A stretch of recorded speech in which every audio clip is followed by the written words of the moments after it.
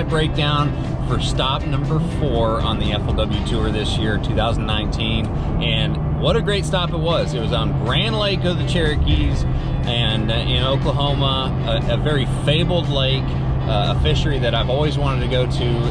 It's known for its shallow power fishing. It's part of the Ozark, a family of lakes.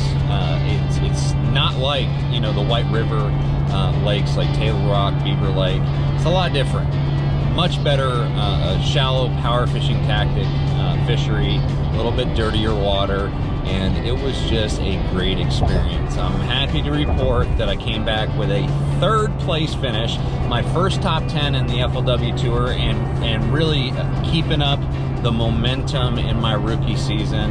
And now, after this 3rd place finish, I'm in 2nd in Angler of the Year points, and we're also still leading Rookie of the Year.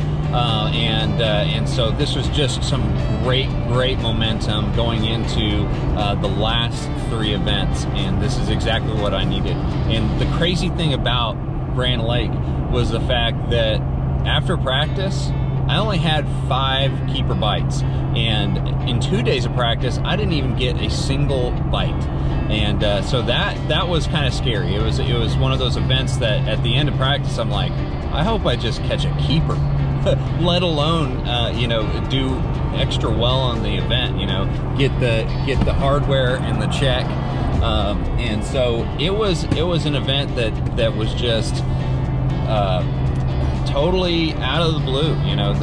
As far as catching them as well as I did. Really cool. So the first day of practice, as you saw on the practice breakdown, if you watch that, if not, go check that video out.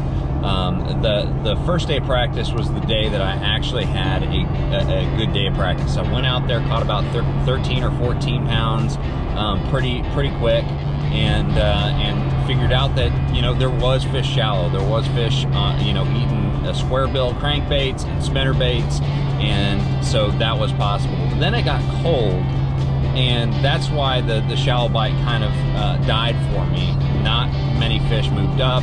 I wasn't keyed in on a slower retrieve yet, and so really struggled. But then the first day of the tournament, it took 1 bite for me to figure out what I was doing wrong during practice, and I had focused on the areas where I had found them in practice. It was a series of bays and pockets in kind of the mid-lake area, had a moderately colored water quality. It was a little bit dirtier, but not quite chocolate milk yoo-hoo style water.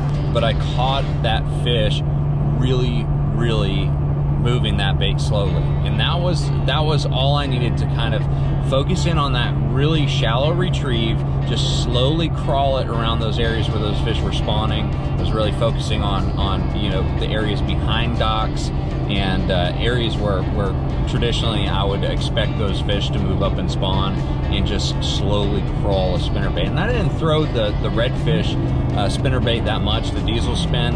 I actually caught that 1 fish and then kind of put that down, picked up a white sling blade spinnerbait from Z-Man, which I had retrofitted with a single number 5 gold Colorado blade, and really and I also used a minnows trailer on that, a pearl one, and that's what I slow rolled for the rest of the event. Caught all but 2 of my fish on a spinnerbait, that exact spinnerbait, and so that was the key bait, and that was the key turning point for this event.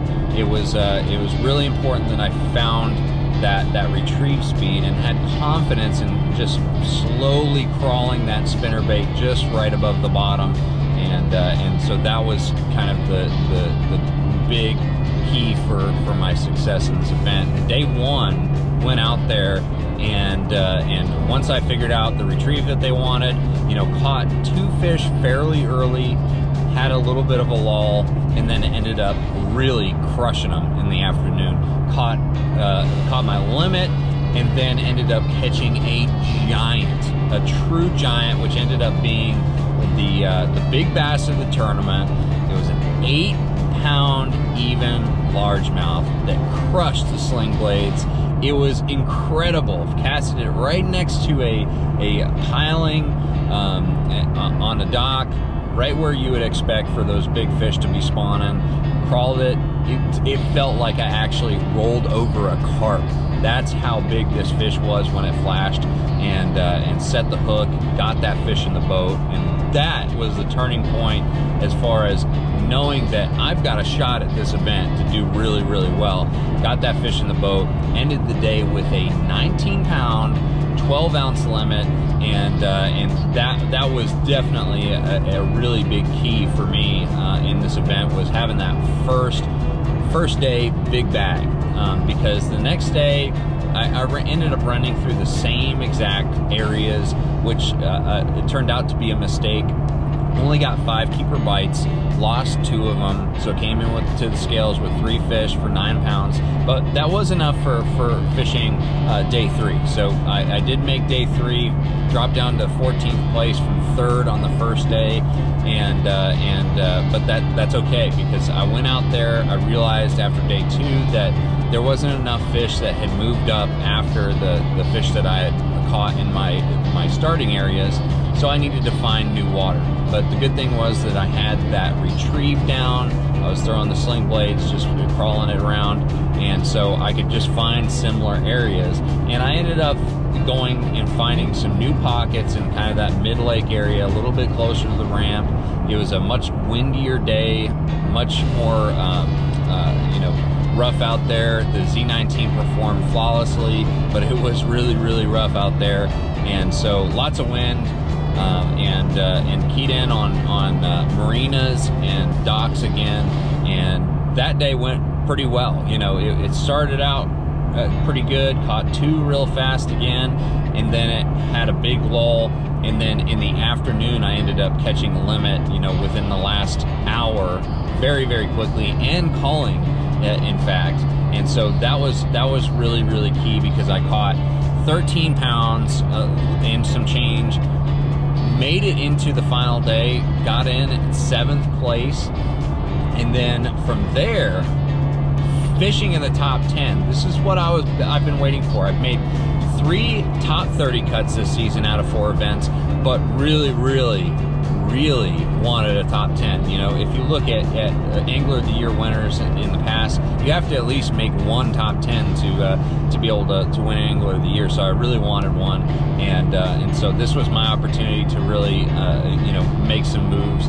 And so went into the final day really confident, really ready to just wreck them and give it my all. I figured that Brian Thrift was pretty much going to run away with this event, and I didn't even have a chance, but I wanted to fish to win. So I went out there, searched out some new water, focused on areas that a lot of people, I don't think, were focusing in on. Smaller pockets off the main river, that maybe had 1 or 2 docks. People just didn't want to spend the time to stop and fish 1 or 2 docks. They wanted to fish a longer line of docks.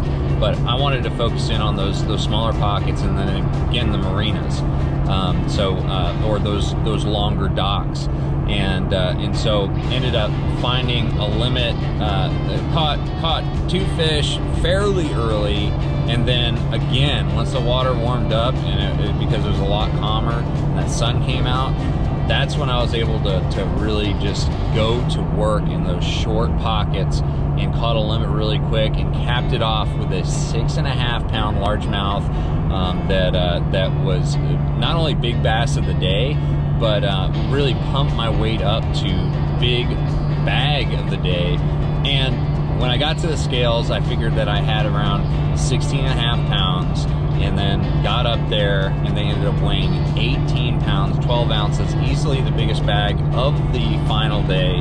And I moved up into 3rd place ultimately. I was holding on to the lead for a while there. Brian Thrift only came in with 1 fish, and ended up getting bumped down by a couple anglers. My hat's off to Jeremy Lawyer for his win. It was an awesome win. He did a great job, and I ultimately ended a 1.5 pounds away from winning this event. So that essentially was the breakdown for Grand Lake. it was such an incredible experience. I mean, it really was. I know I'm capable of making top 10s. I know I'm capable of making consistent checks, but to be able to do it with the kind of momentum that I've got going, and do it when I'm in contention for Angler of the Year is really important, and it's really cool to see that I performed as well as I did under these tough conditions in a tournament I didn't even expect to get a keeper bite in. So very, very important event overall. So next one is going to be on Lake Cherokee in Tennessee, only 2.5 hours away from my house. I don't have a whole lot of experience out there. I have fished a BFL out there, missed a check by an ounce. So I've got some experience out there, and so I'm ready to go fishing. I'm ready to really work hard, be positive, and really make a run at Angler of the Year.